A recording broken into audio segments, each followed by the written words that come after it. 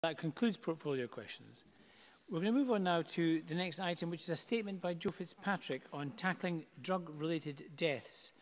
And the Minister will, of course, take questions at the end of his statement. I would encourage all members who wish to ask a question to press their request to speak buttons. And I call on Joe FitzPatrick. Officer, my statement today provides an update on the action we're taking to tackle the continued rise in drug deaths in Scotland. What we face is a public health emergency.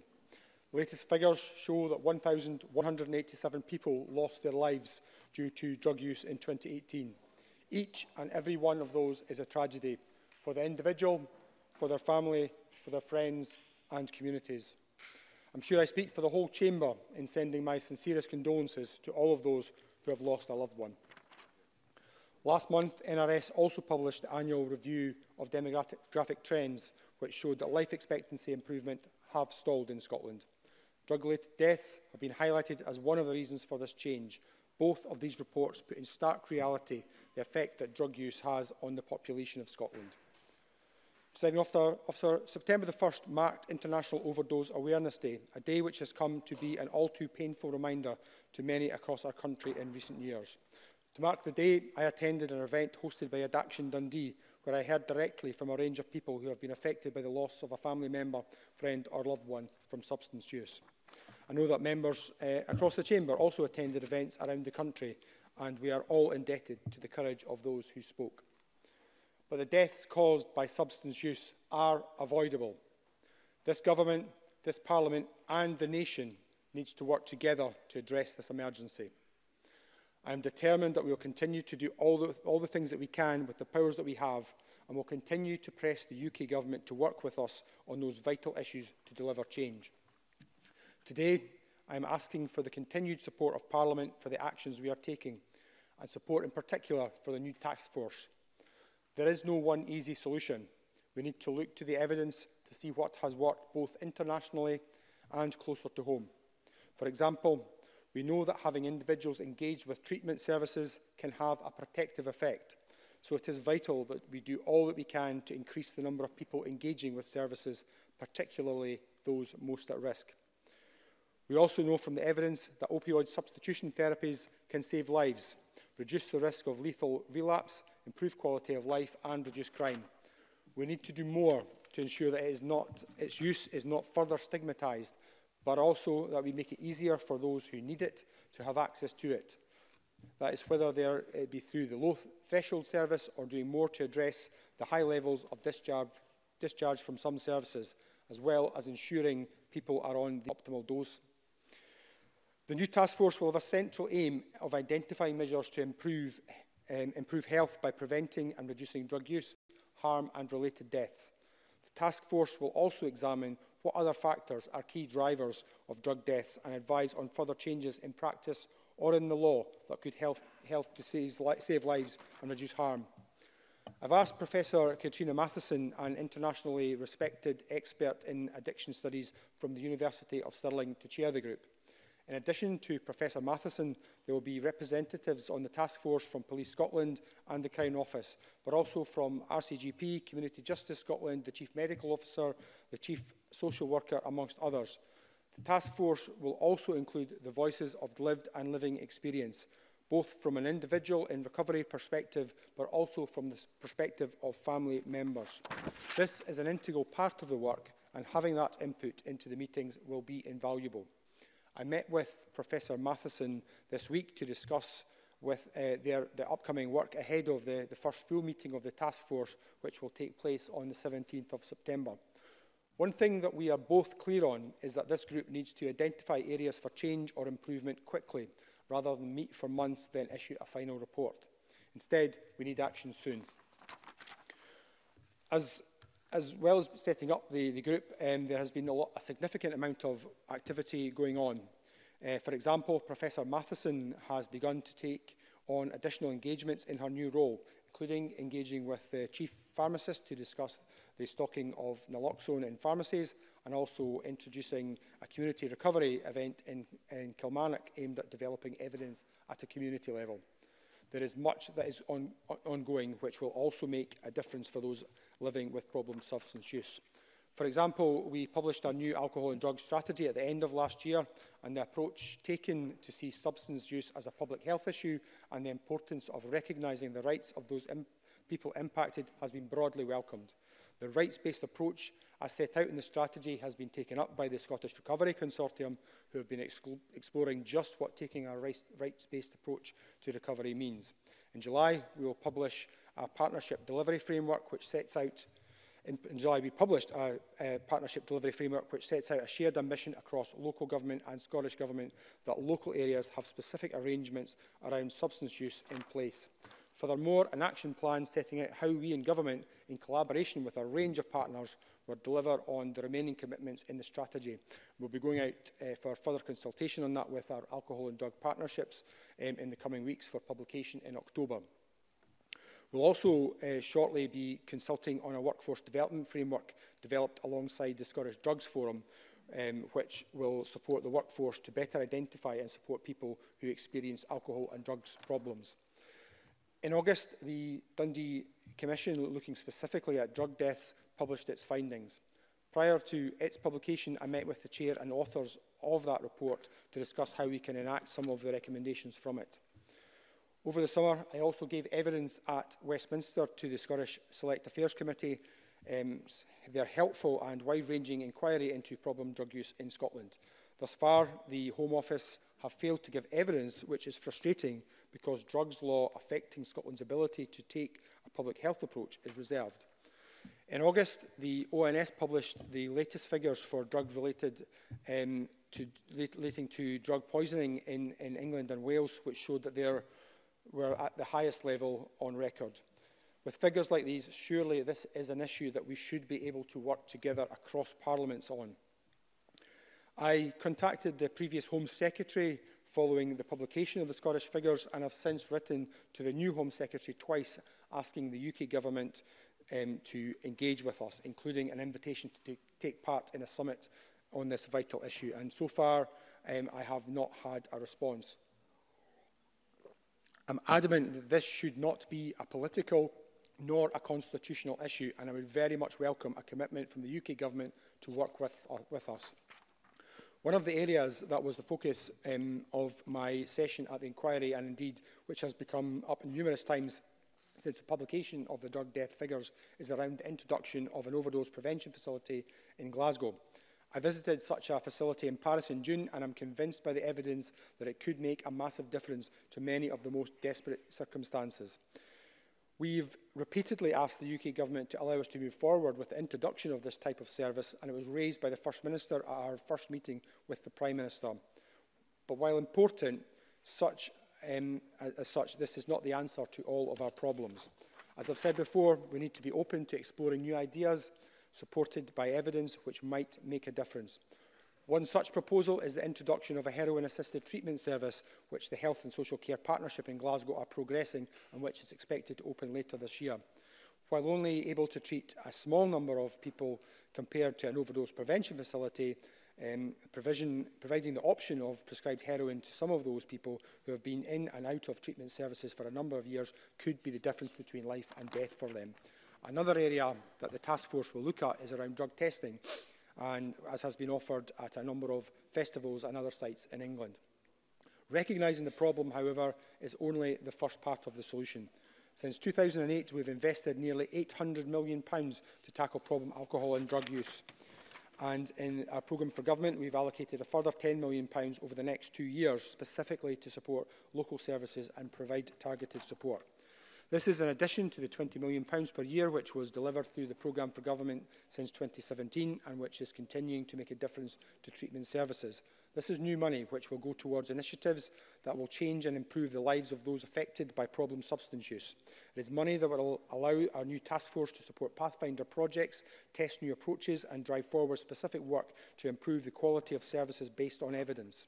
This will allow us to establish joint working protocols between alcohol and drug services and mental health services with the aim of improving access and assessment and outcomes for individuals and develop and test integrated services for mental health, alcohol and drug use. Further, it will aid us in developing a new national pathway for opiate replacement therapies, which will increase the effectiveness across the country. Crucially, this will help us to reduce the stigma associated with its use. I know that health spokespeople across this Parliament want to make progress on this area, and I welcome that in advance of the first meeting of the Drug Death Taskforce, you have accepted an offer from Professor Matheson to meet and discuss the subject. Having cross-party support will be vital as we try to address this tragic loss of life and improve the health of those most impacted by problematic substance use. I'm committed to working across the chamber, and I hope that spokespeople can make a similar commitment to work with me as we seek to make a real difference to this vulnerable section of society. I'll finish today by reminding members of an upcoming event. September is International Recovery Month, and as part of that, the Scottish Recovery Consortium and their friends and partners organise a recovery walk. This year, the walk will be taking place in Inverness on the 21st of September, and I'll be there as I was in Glasgow last year and Dundee the year before, and I'm sure it will be a fantastic celebration of all things recovery. Part of the day also includes a roses ceremony to commemorate each of those lives lost to substance use in the previous year. This is a particularly poignant moment that visually representation of the scale of loss sits heavily with me. I'm determined that I will do everything I can to reduce the harms associated with substance use, and I call on everyone across the chamber to join with us to help save lives. Thank you.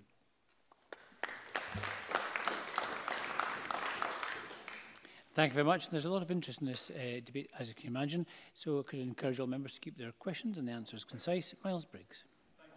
Officer, and I'd like to thank the Minister for an advanced copy of his statement. We all agree that we need to develop a radical new approach to address the drug deaths emergency and increasing drug misuse facing individuals, families and communities across our country. And I wish the task force members well and hope they can help take forward a consensus and drive real and positive change. Families and people with lived experience want to be directly involved in the work of the task force, and I have concerns that to date we've seen limited scope for their involvement.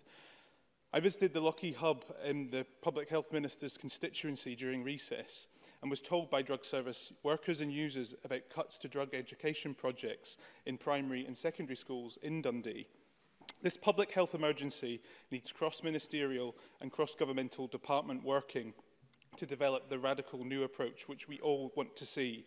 If that doesn't happen, then ministers will not turn this national emergency around. Can I therefore ask the Minister, why in his statement is there no mention of education and prevention? Can he assure me that this will be a priority? And will the Minister also agree to monthly meetings with health spokesmen to make sure that the work of this is taken forward? Minister. Thank the member for his comments and his good wishes to the task force, because I think that is crucially important, and I also thank him for the tone of his questions. I think there were three main points which I'll try to address as briefly as I can, but there were substantial points. I think the first point that the member made was hugely important in terms of lived experience, and I'm absolutely clear that at the heart of the task force has to be lived experience, both lived by individuals themselves, but also by family who've been affected. And so you'll see from the task force, which I think spokespeople have, it's now published on the Scottish Government's website, that there are specifically people from both those groups in order to, but their role is not simply to be the token person. Their role, I hope, will be to make sure that we are managing to reach out and get that wider voice. And I think it's worth saying that it would be impossible to get everyone into the room that could add value to the task force.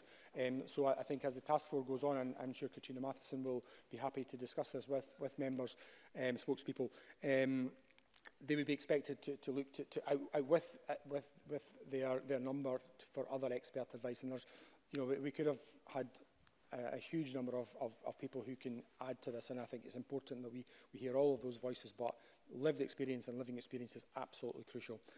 In terms of education, it's obviously impossible to get everything into a statement as we have today. So I think, as I say, if you speak to Katrina, I'm sure she'll be open to the particular points. I think education is very important.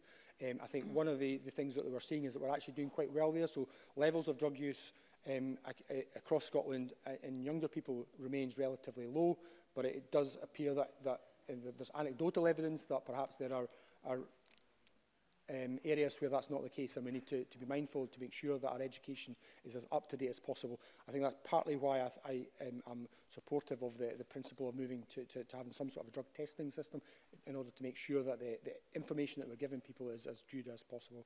And I'm sorry, I've forgotten the third point, which is probably too much. But I will. Monthly meetings, I think that's a great idea. If spokespeople are up for that, and we can discuss how we take that forward. But yeah. Thank you. Monica Lennon. I thank the Minister for advance sight of his statement and for his time over the summer recess when we met to discuss the seriousness of the drug death crisis that is gripping Scotland. This is a public health emergency. Those who have died are not statistics to be debated. They are human beings, mums, dads, sons and daughters, brothers and sisters, our friends, people who are gone forever and people we should have been able to save. So I am glad that the Minister acknowledges that these deaths are avoidable. There is a lot to welcome in today's statement.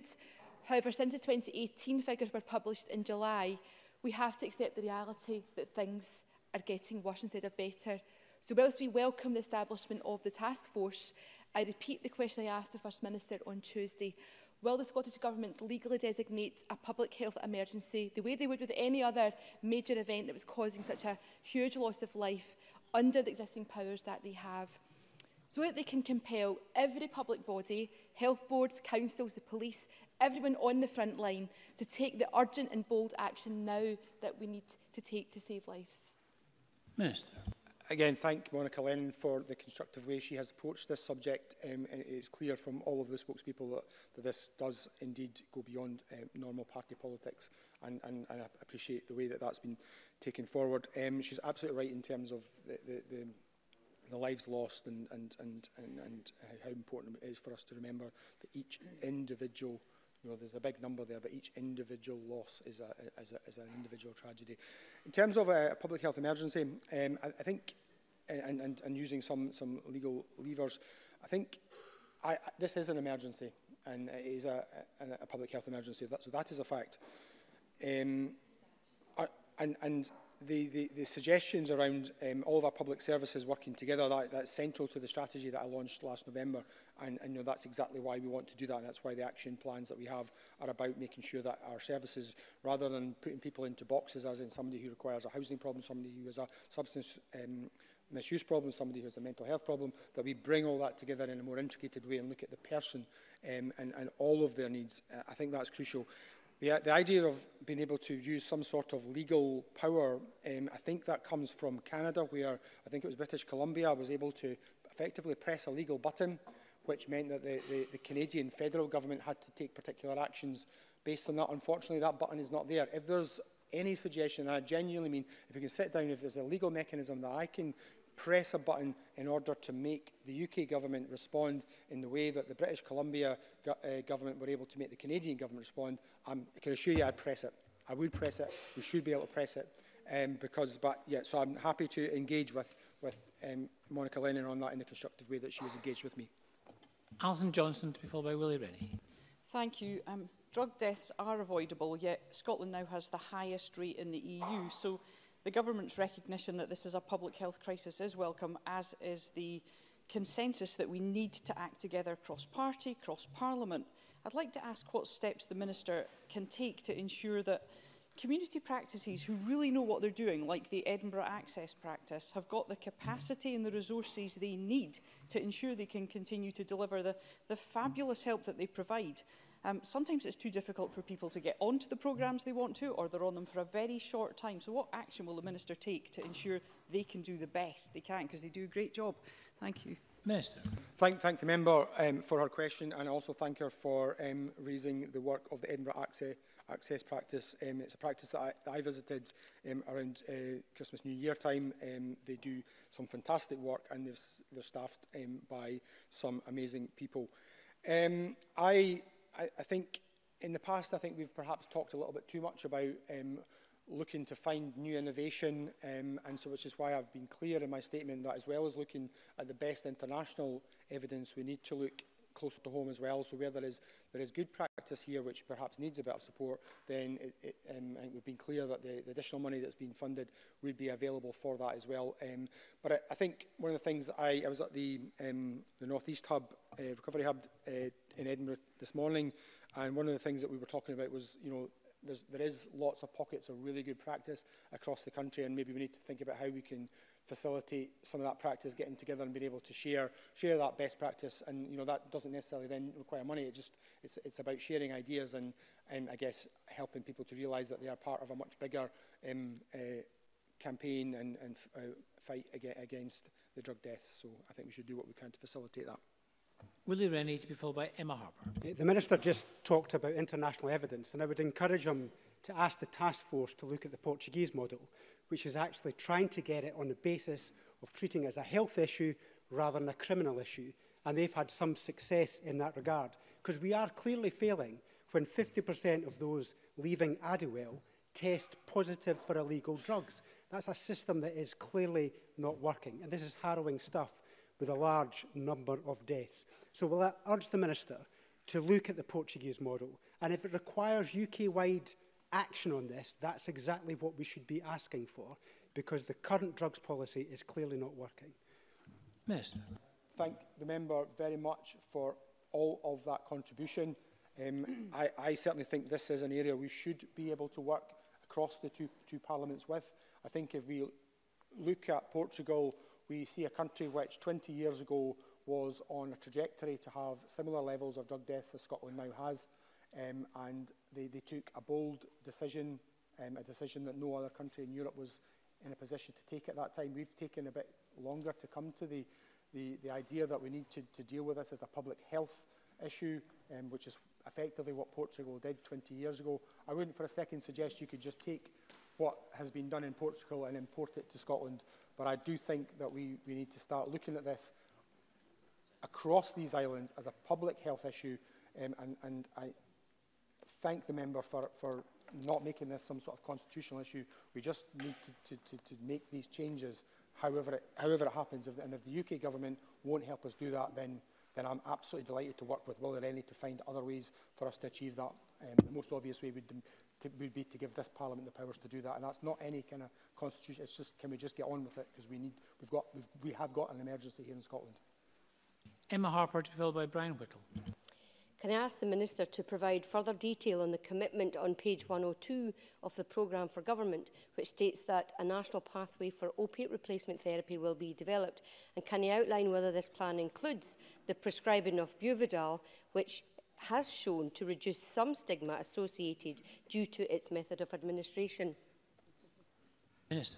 Thank the member for that question. She is absolutely right. SMC published advice recommended Buvidal as a therapy for adults and adolescents aged 16 or over with a dependency on opioids such as heroin and morphine.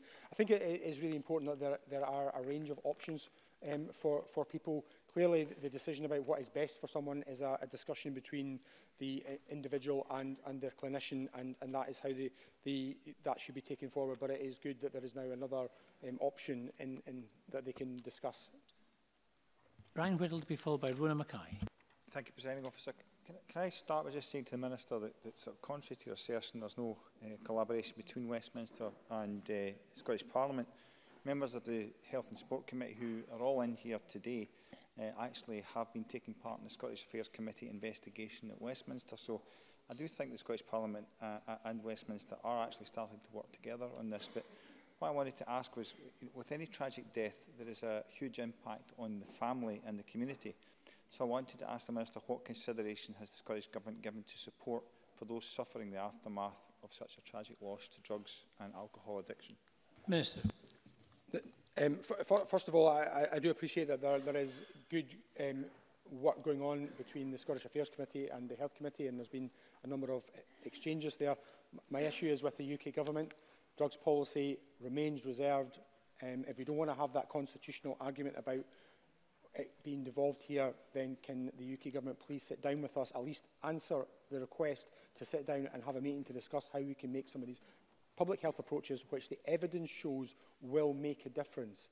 I should probably add, in terms of some of those approaches, that that is part of the area that the task force will look at. So it will look beyond our powers as to what might make a difference in Scotland. Because if at the end of all those discussions, the way forward is that ultimately Westminster decide to devolve those powers to this Parliament, then I think we should be ready in order to rise to that challenge and look for what will make a difference. So I think that's really important. And I've now forgotten the members. And I think that is also a very important point. That's why I was clear that as well as having someone with direct lived experience on the task force, that there is someone with that family experience central, sitting in at the core of the meeting.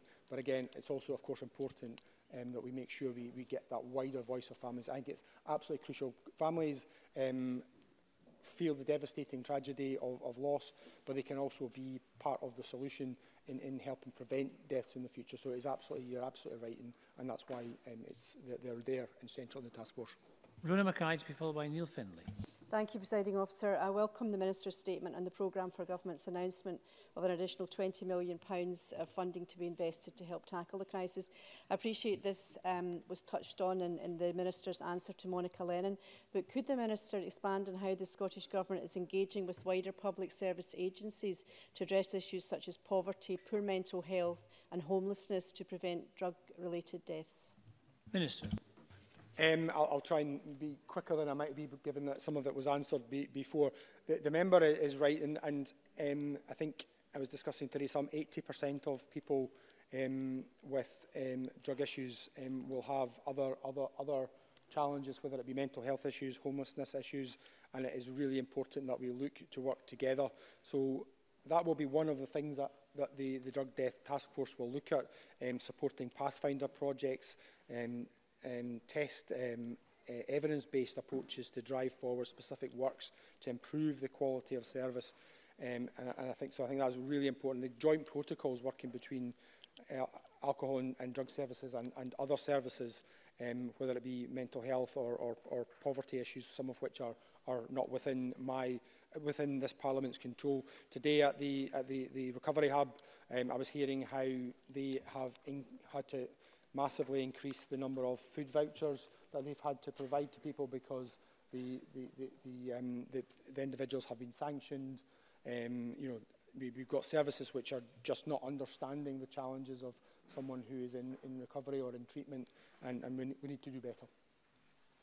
Neil Findlay to be followed by Stuart McMillan. Presiding Officer, I work with anyone on this issue because this is one of the most important issues in Scotland at the moment, but that must not stop us from holding ministers to account for their action or inaction. So can I ask the Minister why in his statement there's no mention of the HIV outbreak in Glasgow at present? Can I ask the Minister to confirm that there is someone on the task force who has lived experience, who is either a current or former drugs user, so that they can have their input? Can I ask why the task force hasn't met 6 months after it was announced? And finally, can I ask the Minister, does he support the Portuguese model of decriminalisation?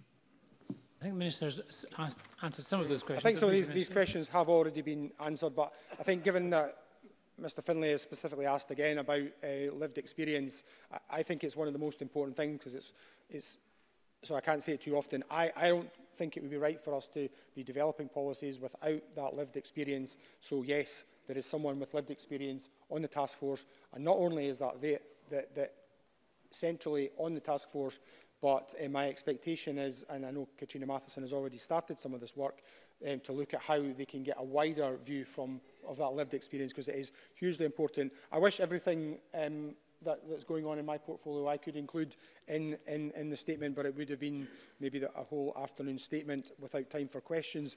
The HIV outbreak in Glasgow is just one piece of the evidence which makes the compelling case for an overdose prevention facility in Glasgow. It's absolutely overwhelming. The evidence is overwhelming that this would be something that would save lives, and that is one of the, unfortunately, issues that compounds that. Services in Glasgow are working hard to work together and working in innovative ways to move out into outreach, and there's lessons to be learned from Glasgow, the way that Glasgow's approached the HIV outbreak in the rest of Scotland, not just for HIV services, but for managing to provide service to people who are currently harder to reach. So important points, and apologies, there was about 4 or 5, and I'm not sure I can get to them all. Thank you. I'm going to apologise to Stuart McMillan. We're not going to have a chance, I'm afraid, to call your question. And apologies also to the 5 other members, Polly McNeill, Shannon Robinson, Gail Ross, Annie Wells and Jenny Mara, as we've not had time to be able to take your questions this afternoon. But we have to move on to the next item,